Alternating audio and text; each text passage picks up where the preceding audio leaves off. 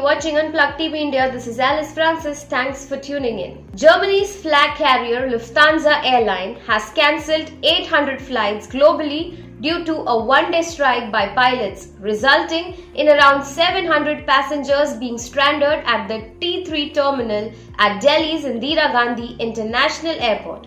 Stranded passengers and their relatives at their registered strong protest on Thursday night at Delhi Airport. Lufthansa airline operates two flights, LH761 from Delhi to Frankfurt having 300 passengers and another Lufthansa flight LH763 from Delhi to Munich have 400 passengers. Both the flights were cancelled by the Lufthansa headquarters due to one-day worldwide strike of all pilots of Lufthansa airline for a present. Security concerns had arisen at the Delhi airport on Thursday night due to the movement of Lufthansa passengers at the terminal building following the cancellation of a Lufthansa airline flight.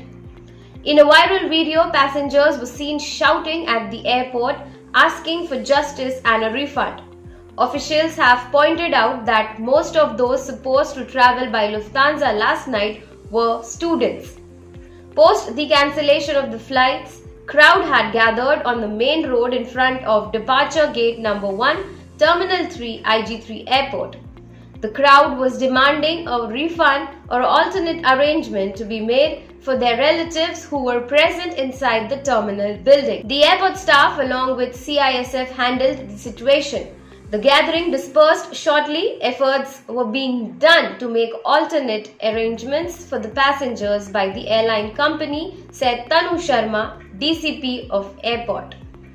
Germany's Lufthansa airline cancelled 800 flights globally, likely affecting 130,000 passengers after the pilots' union announced a one-day strike. Lufthansa said while it was working to normalize the situation, isolated cancellation or delays on Saturday or Sunday were also possible. The pilots' union Vereinigung Cockpit confirmed overnight that Lufthansa pilots would stage an all-day strike on Friday, both for flights and the core passenger business and its cargo subsidiary. Vereinigung Cockpit says it is demanding a 5.5% rise this year for its more than 5,000 pilots, as well as automatic inflation adjustment for 2023, but said discussions had failed.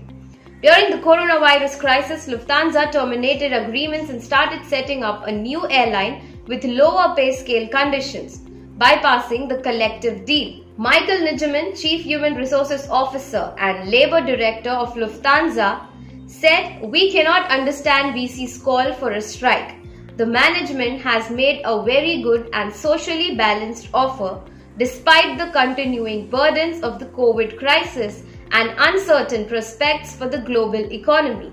This escalation comes at the expenses of many thousands of customers." According to the statement, the group has represented an offer with an 18-month term in which the pilots at Lufthansa and Lufthansa Cargo will receive a total of 900 euros more in basic pay per month in 2 stages. This will benefit entry-level salaries in particular.